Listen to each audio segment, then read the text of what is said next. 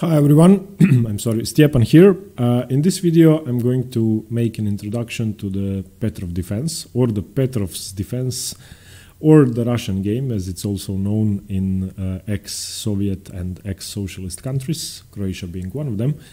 A defense which makes a lot of sense, sort of, and it intrigued me to study it further and further, I have to say, and I think it's one of the mysteries of responses to e4 and one of the defenses which needs to be explored more, which is proven by Fabiano Caruana, who has been playing it in recent years with great success.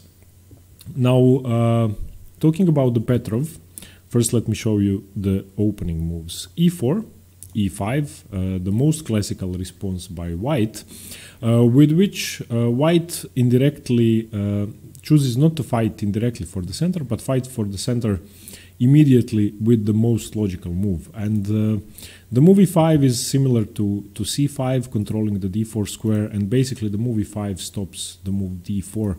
And the implications of the move e5 in modern theory mean that the player who plays e5 either knows nothing or knows everything. And I'm of the opinion that e5 is only played by the weakest and by the strongest players successfully, that is. Of course, everybody can play it.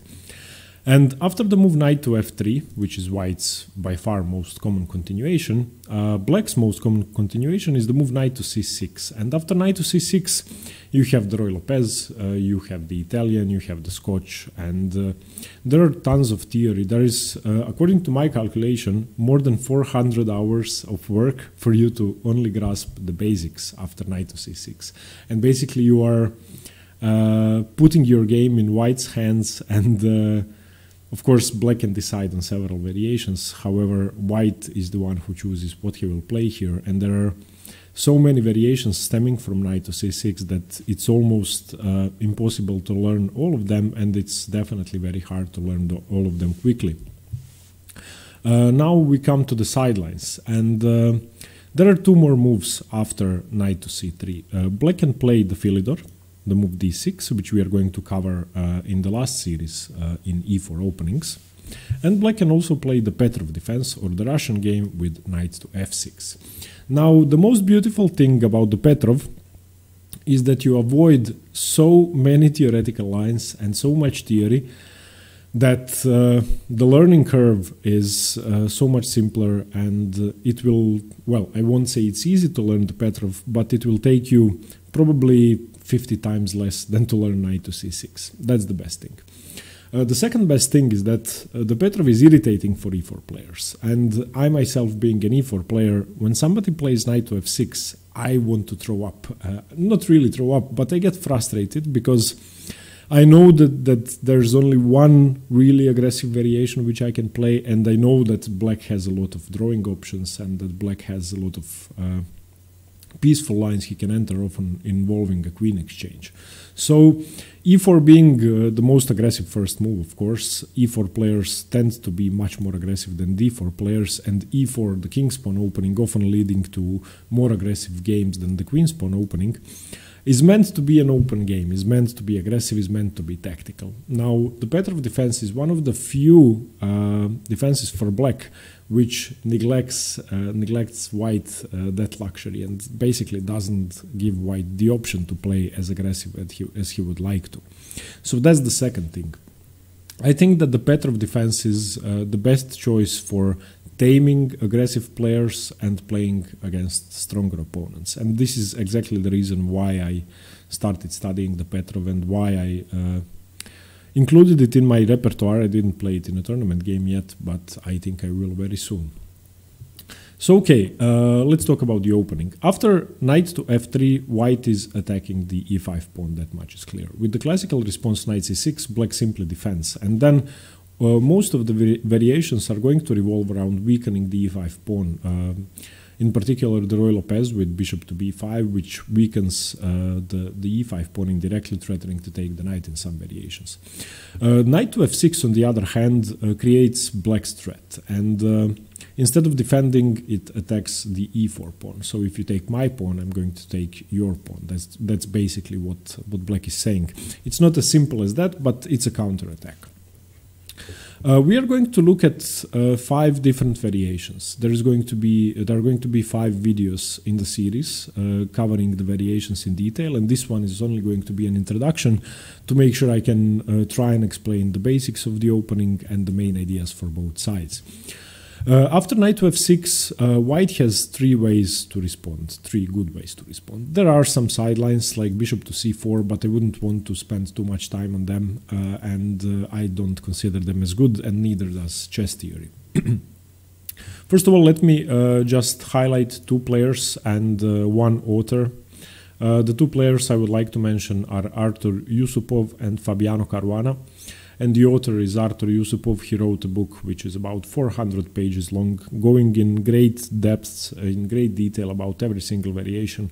And if you go through the whole book, I think that your understanding of the Petrov is going to be immense. I haven't finished it yet, but I'm working on it weekly, and it's a great book. He has a great writing style, and he might be a bit dry every now and then, but yeah, he gets the job done, and his work with Mark Dvoretsky is excellent as well, which proves that he's a great author.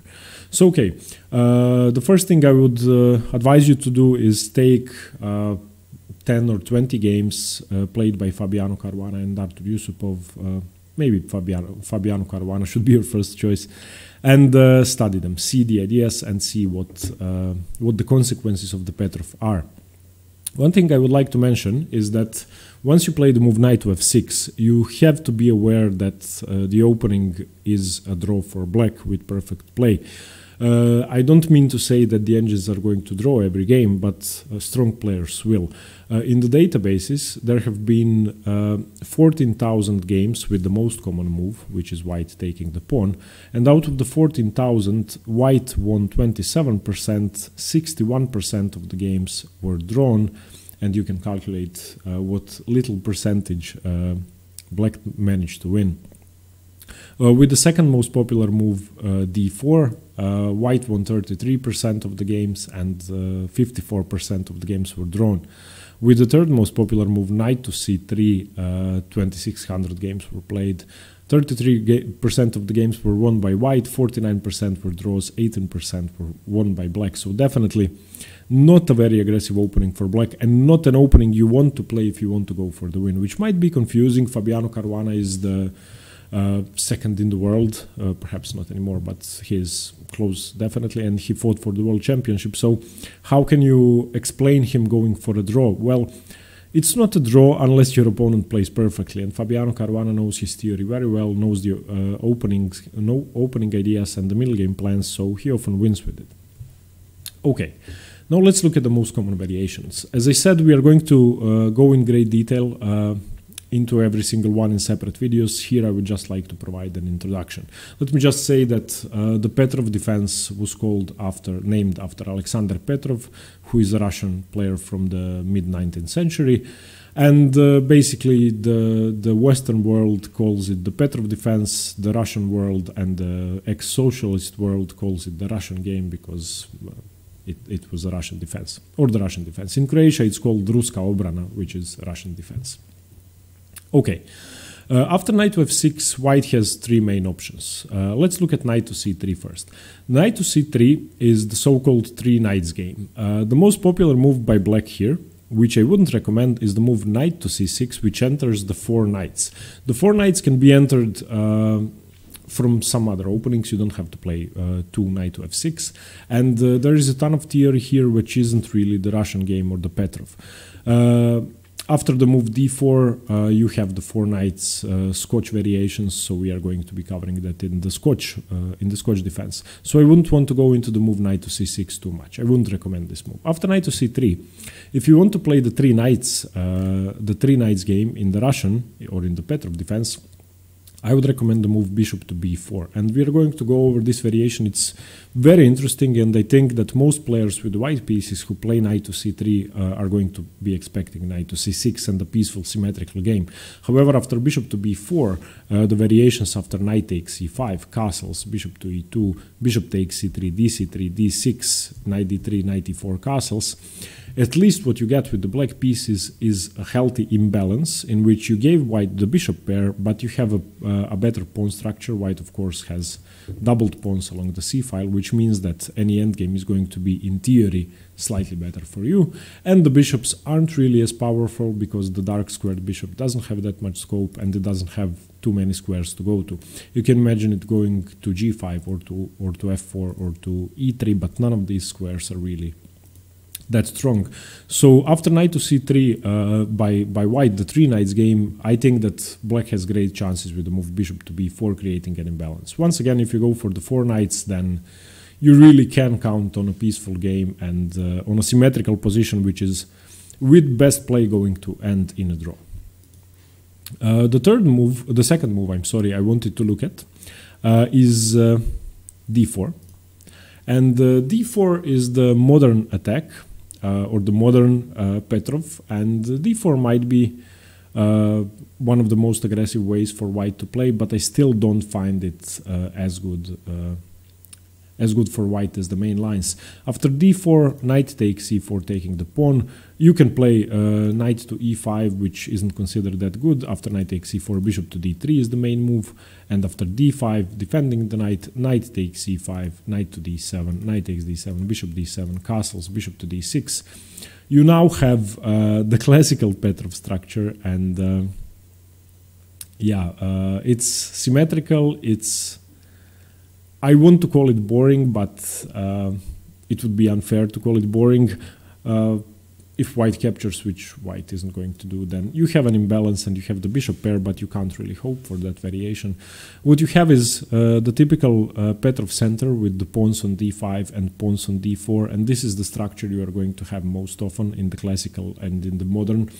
And it's really hard to do much here, and this resembles the exchange French and openings like that, which have a symmetrical pawn structure, and unless the players castle on opposite sides, then it's really going to be hard to create too many attacking chances. So I think that the move d4 doesn't really give white that much. That's why knight c3 and d4, in my opinion, should be avoided by white, and I never played them. I played the main line. So after knight to f3, knight to f6, the main move, of course, since black didn't defend the pawn, is take the pawn. So this is what we are going to be focusing on the most, and we are going to be looking at 3 different variations: the classical, the Nimzovich, and the Lasker attack, or the Kozio. And all 3 are quite interesting. All 3 are more aggressive than knight to c3 or d4 or on move 3. So knight takes e5, and this is by far the most popular response, and it's by far the most principled response. Let me just get one thing out of the way. There is one variation which I wouldn't recommend, and that's knight takes e4. This is the Damiano variation, which for a long time has been considered losing for black. I think it's worse. I don't think it's losing, and I can conclude that the worst case scenario, if black plays well, is you give up a pawn and you have some compensation. Still, I wouldn't recommend it. White's most principled response is queen to e2, of course, attacking the knight. And now note that there are traps which you could fall into. For example, if black plays knight to f6 here, seemingly saving his knight, then the move knight to c6 check wins the queen. And there are traps you could fall into. So after queen to e2, another move which is bad is d5, and after d3, queen e7, d4, queen e5, ed5, bishop d6. Once again, white is a pawn up, and white is going to trade the queens off, so white is simply better. The best response after knight takes c4, queen to e2 is queen to e7. However, after queen takes c4, d6, d4, d takes c5, d takes c5, knight c6, you have once again given up a pawn. White is a central pawn up.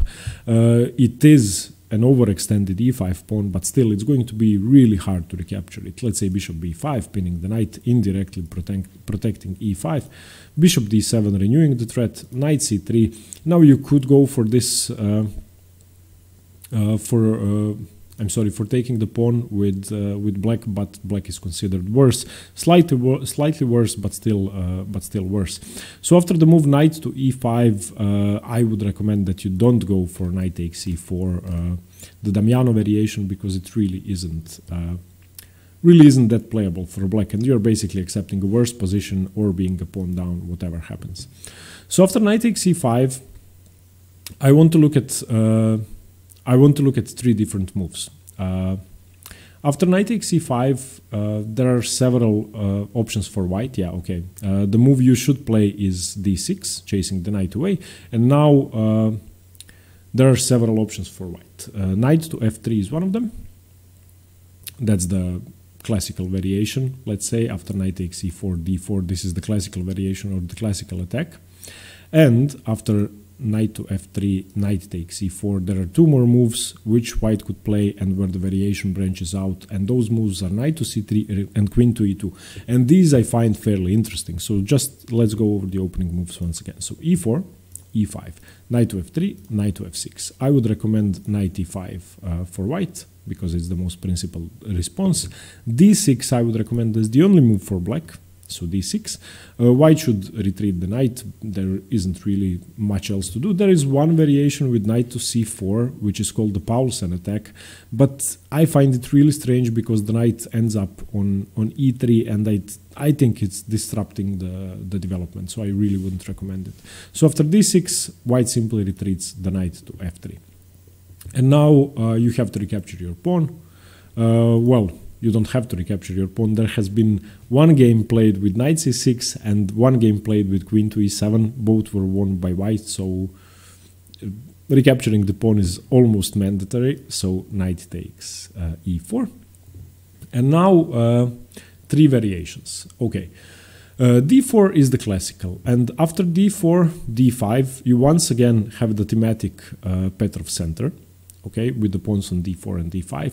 c3 and c6 aren't that common because the moves aren't really necessary. It's much more common for white to play the move c4 and accept an isolated central pawn if black wishes to do so. It's not the best move here, but let's say c4 takes, bishop takes. In many positions, white is going to have an isolated queen's pawn, which is going to be perfectly playable because white still has all the pieces on the board and has a chance for attack. The main move, however, is bishop to d3, knight to c6, castles, bishop to e7, c4 now, and black doesn't take, of course. Knight b4 is played, attacking the bishop, bishop to e2, castles. This is just one of the variations. This is called the Chigorin variation or the main line, and I think it's playable for both sides. However, I don't see too many prospects for a deadly attack, unfortunately. Okay, so this would be the classical attack or the classical variation. After knight takes c4, there are two much more interesting moves in my opinion. And first I'm going to go over the Cosio, and then I'm going to go over knight c3, which is my favorite variation. So the Cosio or the Lasker attack is queen to e2. Queen to e2 has been played by Magnus Carlsen against Caruana. In fact, I want to show you that game right now. Okay, okay, e4, e5. Caruana is black here. Knight f3, knight f6, knight takes e5, d6, knight f3, knight e4, queen e2. Now, of course, you have to defend your knight. There has been one tremendous defeat by Vishy Anand. Here, he played bishop to f5 and just lost the game immediately after d3 because there's no way to save your knight. So if Vishy Anand could do it, you should know that it's a mistake that could happen, and you should avoid it. So after queen e2, the main move is queen to e7. d3 attacking the knight, knight f6, knight c3, queen e2, bishop e2. And the problem for white here in the Cosio is that black can, as you could see here, trade off the queens. The second problem is that material is completely equal, the structure is completely symmetrical, which on the highest level means it's a draw, and on lower levels means still anything could happen, of course, but the chances of an equal position are huge. Okay, in the game, Fabiano Caruana went for the plan with g6, which I like. I do think it's weakening the dark squares, obviously. There are no more pawns on the dark squares on the king side, so it's kind of risky, but it worked for him. a6, stopping knight to b5, bishop f4, bishop g7, and it's a normal position with the queens off, in which Fabiano Caruana even accepted a structural weakness with the doubled c-pawns, but it was still enough to draw. And you can see that there aren't too many chances here. Okay, let's go back to the theory. After queen to e2, queen to e7, as I said, is the only move. d3, knight to f6 is the only move. Bishop g5 is the best move here. And after queen takes e2, bishop takes e2, bishop to e7, we have this position with the symmetrical structure. After knight c3, the move which Fabiano Caruana didn't play in the game we just looked at is c6, which is the most popular move, which is basically restricting the knight from entering d4 and from entering b4. And after c6, there is one way for white to play which I find interesting, and that's for white to castle queenside. If white castles queenside, the engine first of all will tell you that it's completely equal, but I think that there are some chances here. So regarding the Cosio, even though after knight takes e4, queen e2 might seem visually like the most aggressive move, I really think that, I mean, you're basically accepting a trade of queens, which with white pieces in an e4 opening, no, I wouldn't recommend you do. So, okay, for the last variation, I want to flip the board because it's my favorite with white pieces against the Petrov, and that's the move knight to c3. Knight to c3 is a provocative move, and knight to c3 is saying, I'm not going to let you draw, I'm not going to let you have a peaceful game, and whatever happens, we're going to have a fight, which is a great statement against the Petrov, because Petrov players, I'm not going to say they are cowards or scared to play open positions, but they probably prefer positional play, equal positions, or positions with the queens traded off. So knight to c3 is definitely a statement. Now the most obvious move is knight takes, ruining the pawn structure, and that's the only move black should play. Retreating the knight to f6 would just give white a tempo, and after knight to f6, white can develop the bishop freely, be up in development. So after knight c3, take on c3. White should always recapture with the d-pawn, opening up the bishop, d takes c3. And the point of knight to c3, the Nimzovich attack, is bishop to d3, queen to d2, castles queenside going for an attack. There are ways for black to fight against that, but this is, in my opinion, the best way to create an imbalance and to create an attacking position. Note that you are accepting a worse structure, of course, and in any endgame, black is going to have an advantage, not a big advantage, but still an advantage because your pawn structure is ruined. But your goal here is not to trade off the pieces, not to enter an endgame and to crush black before an endgame happens. Bishop e7, bishop e3, castles, queen d2. Here there's an annoying move for black. Knight d7 is the main move, but after queen to d2, white can be stubborn and play bishop to e6, not allowing you to castle. And there's a very interesting variation here, which I'm excited to cover in the detailed video, but let's just say that it isn't wise to take the pawn. So in this structure, let's return to the main move, knight to d7, castles, knight e5, h4. You can see that white is even now accepting to have double isolated f pawns on f2 and f3, an isolated pawn on h4, and white is going all in for an attack, not really caring about the consequences, which might be costly in an endgame. So the Nimzovich attack is definitely, in my opinion at least, the best way to fight the Petrov or the Russian game. Okay, so these are the 5 variations that we are going to go over in detail in separate videos. I'm going to start with the main lines after knight takes e5, the classical, the Nimzovich and the Cosio. After that we are going to go over the 3 knights game and the modern attack. And I hope that the series will give you another weapon in your repertoire against e4, and it definitely can be an easy weapon to add to your repertoire, because it's really hard for white to avoid that. White can avoid it with 2 bishop c4, the bishop opening, but more often than not, in 99% of the games, white is going to play knight to f3. So there aren't too many sidelines. You have to learn if you're afraid that white is going to avoid the Petrov. Thank you very much for watching. I hope you got something from this video. Thank you very much for the kind comments and the support, and stay tuned for more chess. Please let me know what you think about the Petrov, and see you soon. Bye bye.